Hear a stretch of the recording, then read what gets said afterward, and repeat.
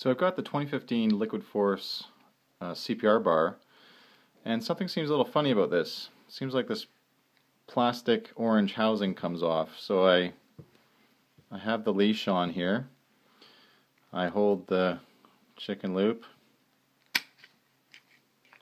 and the plastic thing just comes off.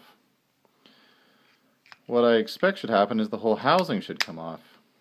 I'll try that again. Quick release. Just the plastic.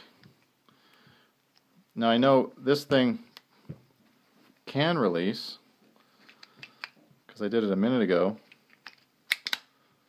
but it seems kind of defective. If I squeeze it,